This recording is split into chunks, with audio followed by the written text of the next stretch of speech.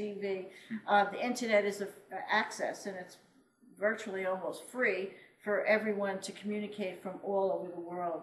And the census is a lot of people are waking up, and a lot of people are seeing the shenanigans and all the crazy things that are going on within not only our government, but the world governments.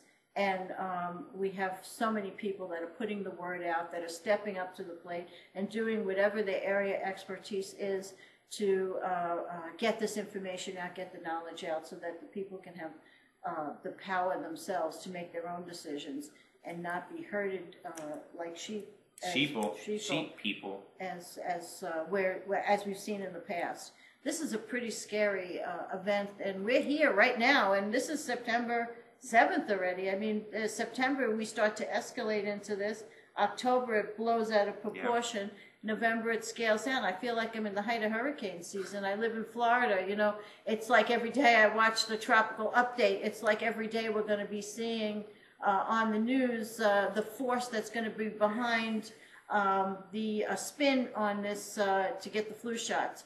Even if you see them getting shots on TV, Rumsfeld training and all those, they're probably blank. They're probably it's vitamins. BS. Yeah. They wouldn't give it to their family or kids. Nobody inside of the government at any high position would give themselves or their family the flu. We've heard this from multiple insiders and whistleblowers, all saying the same thing. Any doctor with real credentials that knows what he's doing and is not being paid off understands the same thing. You heard 1/3 of the nurses in England refuse to take the vaccination. These are health professionals. Why do you think that is? And there's a lot of health professionals that are actually going to be leaving our country because they don't want to be forced to inoculate, or even their children, or have their hands in this, because they have more wisdom and understanding of what's going on than the average person.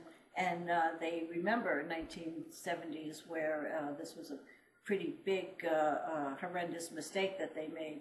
We're rushing through this. This is all planned. How does this flu anyway show up in Mexico? I mean, there's a lot of little things here that would that raise red flags. Yeah. That makes it sound like I mean, they might as well blame it on the aliens or something. But we're doing it ourselves, and we're doing it to ourselves. And they're going to blame it on terrorism. They're going to blame it on terrorism. Because we're the terrorists. Right. It's a made-up plot. Yeah, incidentally, after 9/11, they boosted up all this, that Halliburton and Cheney and all these people that were involved in those companies. They made billions and billions of dollars. All those investors made so much money. So they create a scare, and then the companies... the solution. Yeah, the solution is the companies that are connected with the people in power. And either way, whether they're destroying something or rebuilding something, that the same companies are making all the money. I say if those companies want to go in there, they should do it for free. You know, if these vaccinations, they should do it for free. Nobody should profit. You'll see how fast nobody wants to do any of this stuff. Nobody should profit. You know, what you throw out there, people, I mean, these people don't have souls, I would imagine. They don't really believe in a higher intelligence or a power of the consciousness. It's a Luciferian philosophy. Yeah, although, because they wouldn't be doing this. I mean, they have to come back again and repeat these lifetimes over and over again. You know, they speak with forked tongue. They are serpent people, whatever it is. I have no idea. But when you see something on a massive scale with such lack of control, regulation and control on this thing, that's a red flag. And we want to just warn, you know, our viewers and everyone out there, do not take the flu shot. Actually, just do your own investigation. Right. Look at all the... right. Go to the videos. It's esotericcosmos.com/swineflu.html. And we do have good news for everybody, because there's a very simple solution to not catching the swine flu, or not even being susceptible to catching flus, period. And the best thing you could do, from many insiders we got, is get the D3 vitamin. At a time like this, they say anywhere from 2,000 to 5,000 IUs will be plenty. And if you go to the website and actually watch the videos, we have inside information from Henry Deacon that Rosebud was just talking about, and also from another doctor just showing you simply by taking this vitamin, which has been suppressed for many reasons, so it's important you do your homework. Get this vitamin. You can get it for as low as $2.64 a month. And there's a link on the website. Just click on the D3 when you go to that link at the bottom, and it's $2 and something a month, and you don't have to worry about swine flu.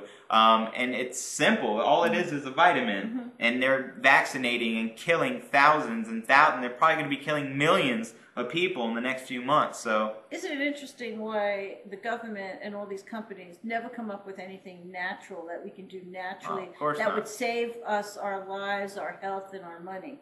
They put us in these positions where we're forced to spend money we don't have, or if it's going to be free, the ramifications of it will be losing time from work, or possibly our lives. Hopefully that's not the case. I mean, this is a very serious matter of people showing us that we're not living in a free democratic society anymore.